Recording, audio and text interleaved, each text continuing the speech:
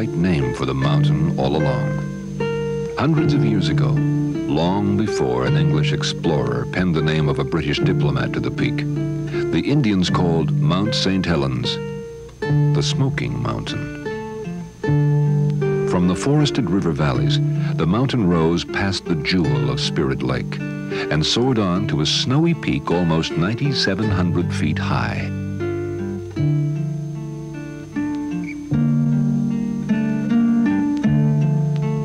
For those who came each year to climb, to wander, to camp, to dream, St. Helens was a painting come to life. Some called it the Fujiyama of America for its symmetry and rocky grace.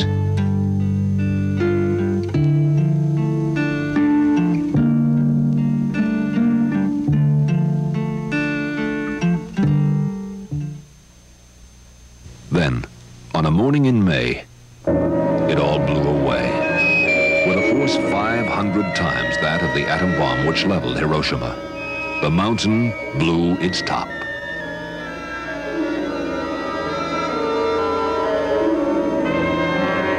Clouds of searing ash and debris swept down its slopes, toppling trees like matchsticks, boiling creeks dry, trapping, killing dozens of people and hundreds of animals in its firestorm. The mountain unleashed torrents of mud and debris. It drowned river valleys and dashed the homes, the dreams of those who had lived in its shadow. It changed the face of Western Washington forever. From this to this. From this to this.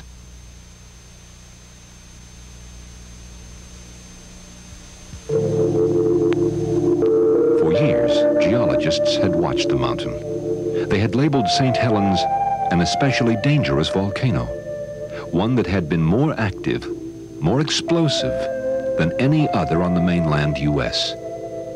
Yet its fury came as a surprise. The mountain is young by the measure we take of ancient Earth. This volcano and its ancestors on whose ashes it rose date back only 37,000 years. Most of what was the mountain before its spasm of destruction in May was only 2,500 years old. Its violent temper is the heart of many Indian legends. They say the Great Spirit once gave the land north of the Columbia River to one brave.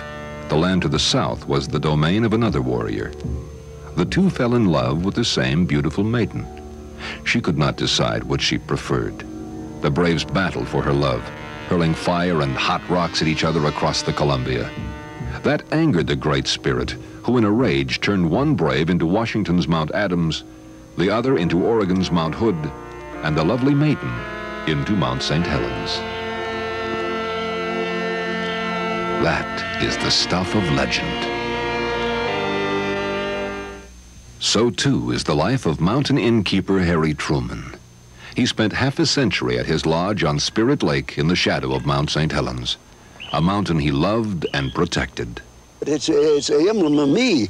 That damn sign's been there 50-some years. What if you took it down? Well, I'm not going to take it down. Nobody's going to take it down. It'll take me down in a wooden kimono down that road, ass backwards when I go down that road, or I'm not leaving. And I'm not going to take my name off of that sign that's sandblasted. I've changed it 5 times in my life, and it's going to sit there till it rots down. And by God, I'd like to see the man that's going to take that sign off that post. It is Thursday, March 20th, 1980. The last people to witness the volcano's power had seen her erupt in 1857. Since then, the mountain has been quiet. Now, an earthquake rumbles deep inside St. Helens. She is awakening after a 123-year slumber. Police and scientists scramble. You're gonna have to go, and the faster the better. One time, one saying, you gotta go.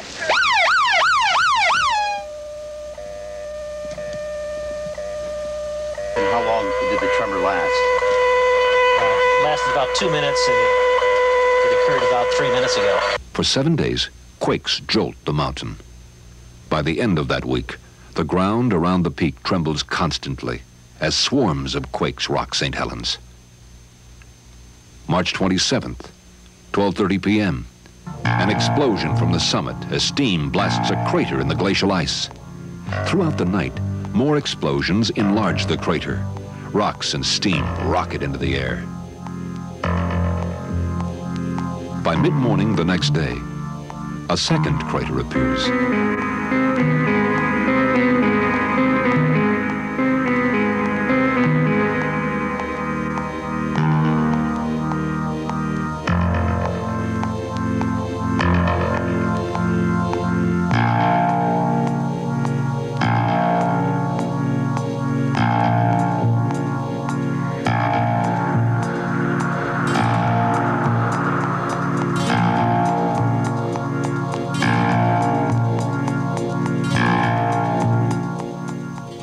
Two huge cracks creep across the summit snowfield. The blasts continue, and the two craters become one, almost a half-mile long and 500 feet deep. There is ash now mixed with the steam.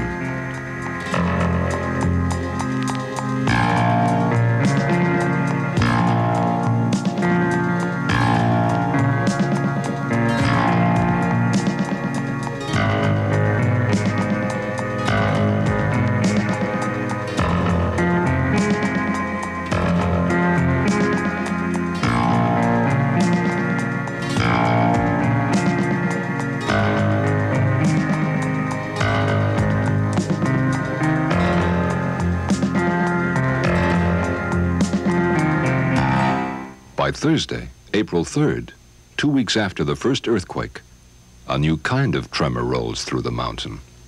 The scientists call it a harmonic tremor. For the first time, it signals molten rock is on the move, deep within the mountain. For 3 weeks, the volcano spits ash and steam. There are thousands of small earthquakes. There is no major eruption. There are no fireworks. But the watchers come from across the country and around the world, hoping they will be the ones to see the fury, if it comes. I just want to see volcano at work. I don't even know if I don't think it's going to blow at this point. I think it's just going to sit and simmer. Overworked and undermanned, the police try to keep sightseers out of the area. They try, too, to keep residents away from an uncertain danger. I have about $7,000 worth of snowmobiles sitting at my cabin and at my domicile. Okay. Under my own responsibility, and I go up and get them. No, under the sheriff's order. Hey, we wouldn't be in there 10 minutes. I know, but that's all the longer it takes us to go in there is about 10 minutes and get the hell out of there. Over here. At this point, the volcano is still a novelty. A curious, smoking reminder of our primitive past. There is no hint of a deadly future. He's staying, huh? Harry's gonna stay. It's his choice. There's no goddamn way that that mountain hasn't got enough stuff to come my way. I've got a hill and trees there between me and that. No way in the world to do it. Wednesday, April 30th. The north slope of the mountain begins to bulge, to tilt ever so slightly. Scientists worry. Geologists say molten rock may be forcing its way up inside the mountain. They watch and wait. Then, the mountain quiets down in May. Many of the spectators pack up and leave. So do some of the scientists, thinking the volcano may belch and spit off and on for months or years.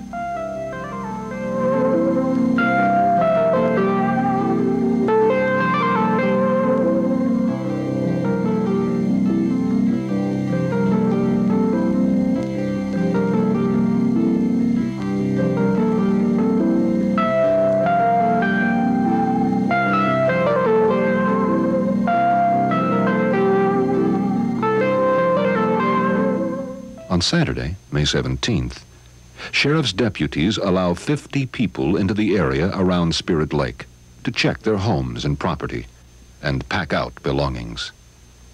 This house has been here 100 years. I collect things. This house is just full. My daughter's helping me. My daughter's the one's having a fit because all this junk I got. She doesn't want it to, she wants to inherit it, I guess. How long have you lived? 11 years. This was my grandfather's house, and I'm renting. I was waiting to buy it. That evening, the little caravan leaves the mountain. But crusty old Harry Truman remains, scoffing at those who go. No, I'm not going to leave. You're damn right I'm not going to leave. I'm going to stay here. If I left, it'd kill me. If I left this place and lost my home, I'd die in a week. I couldn't live. I couldn't stand it. So I'm like that old captain. By God, I'm going down the ship. I said, if the damn thing takes this mountain, I'm going along with it. I'd rather be dead than to live without it. Sunday morning, May 18th. It is 8:32. An explosion with the force of a 10-megaton atomic bomb rips off the north face of Mount St. Helens. The top 1,200 feet of the mountain disintegrate.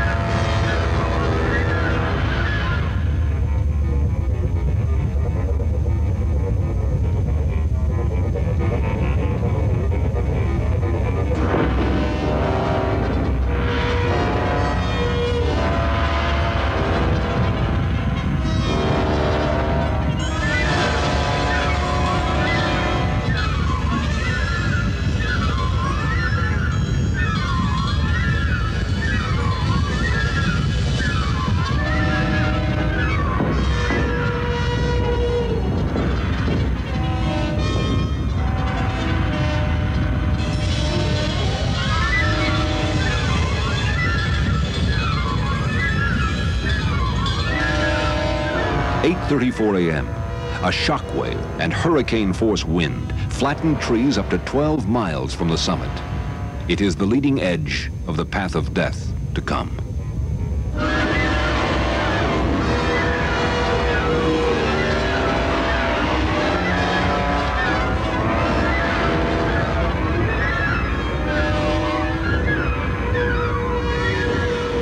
One minute later, lightning storms begin.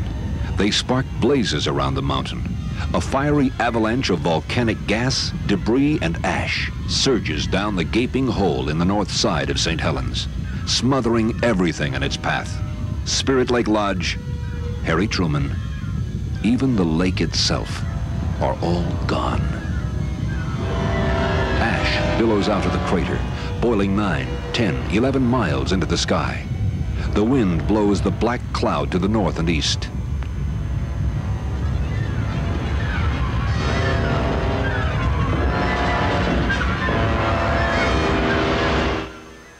In central and eastern Washington, day becomes night.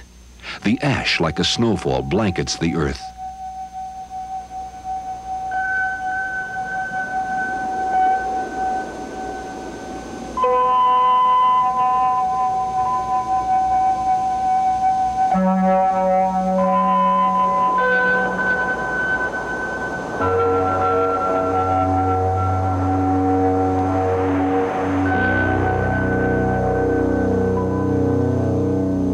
It will continue to fall for 15 hours, cutting off towns, crippling traffic, stranding thousands, burying farm fields.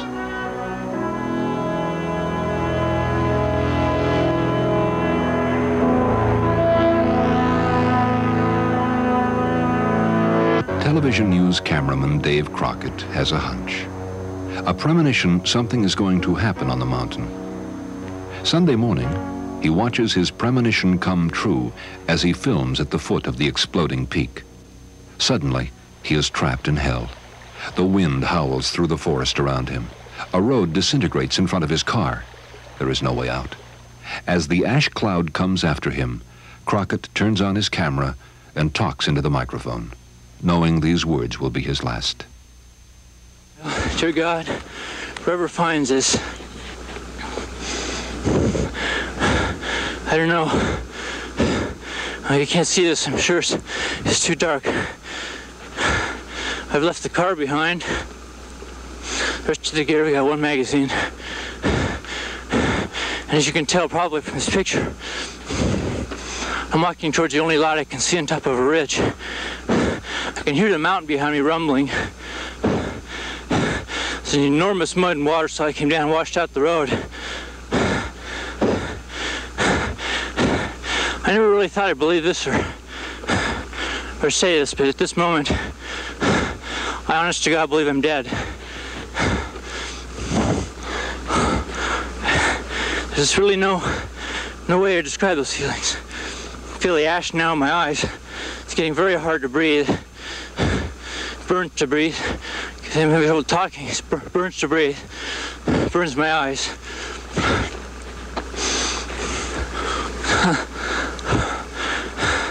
Oh dear God. My God, this is hell. I just can't describe it. It's pitch black. Just pitch black. This is hell on earth I'm walking through. Oh God.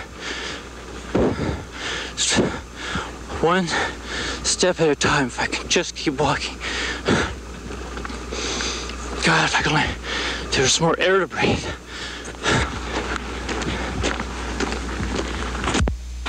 Well, it's been about 10 minutes. It's now totally pitch black. I can't see to keep on walking.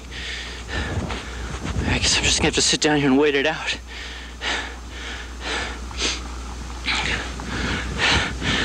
God, I pray to God that's all I'm doing is sitting here waiting it out. God.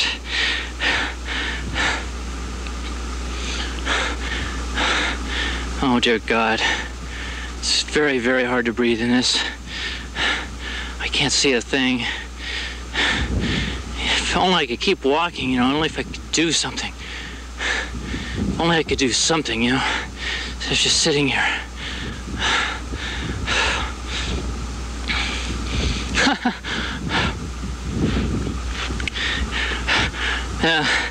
I got the wrong attitude here. This would be something to tell my grandchildren about. Oh, man. 10 hours later, a Coast Guard helicopter rescues Dave Crockett from his personal hell. He will live to tell his grandchildren about Sunday morning, May 18th, 1980. 11:15 a.m. Snow and ice melted in the inferno that scorched the mountain, rushed down its slopes, gathering trees, rocks, and power along the way. These mammoth mud flows sweep down both forks of the Toutle River, killing sightseers, ripping apart a dozen bridges, demolishing homes, cars, and logging rigs.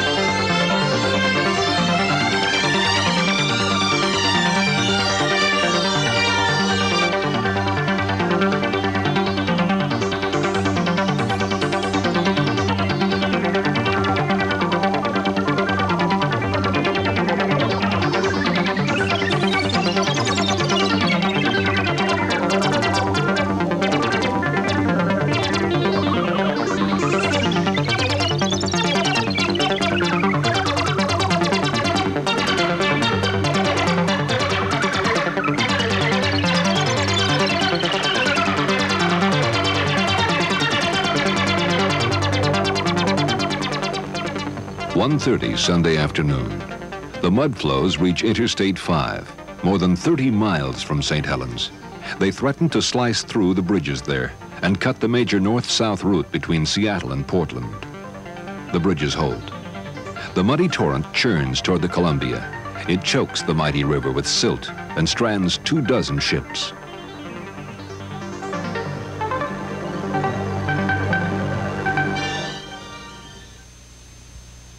Monday, May 19th. Most of the mountain's fury is spent. The face of Mount St. Helens is changed forever. A horseshoe-shaped crater where the summit once stood. 150 square miles of forest and valley are gone.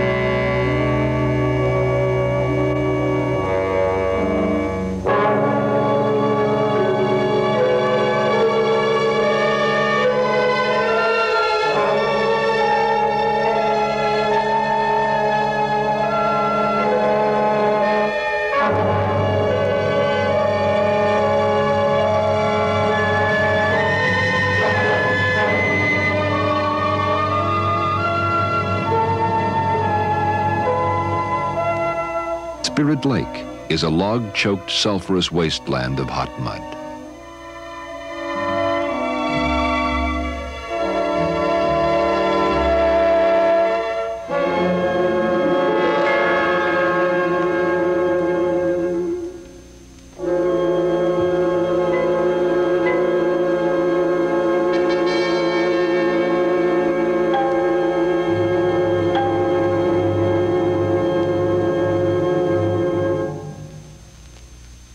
The search for the dead and missing begins.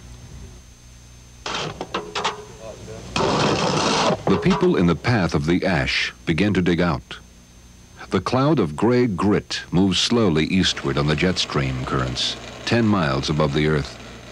By week's end, it will reach the Atlantic Ocean, then circle the earth.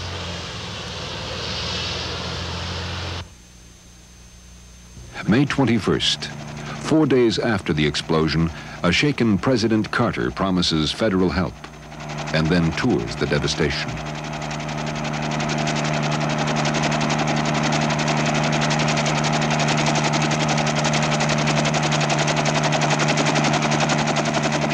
I've never seen or heard of anything like this before. Somebody said it looked like a moonscape, but the moon looks like a golf course compared to what's up there. It is a horrible looking sight.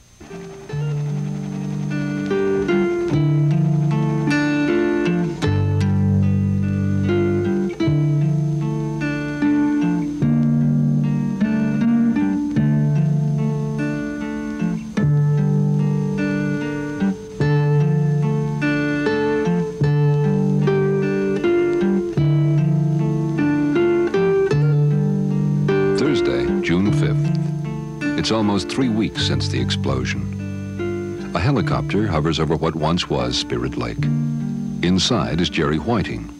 She is Harry Truman's sister. The chopper touches down lightly on the cracked, desolate moonscape.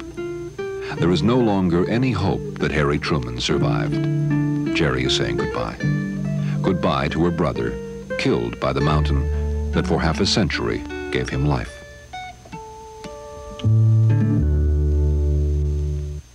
The mountain has taken so much in such a short time. Lives, jobs, homes, a way of life, a special place so many thought would always be with us. All are gone, destroyed in that instant on Sunday morning. Yet one end marks another beginning. Already seedlings sprout through the ash. Animals return cautiously. Man cleans up to build again. The mountain starts to rebuild itself. One moment in our passage through time is gone. Another has begun.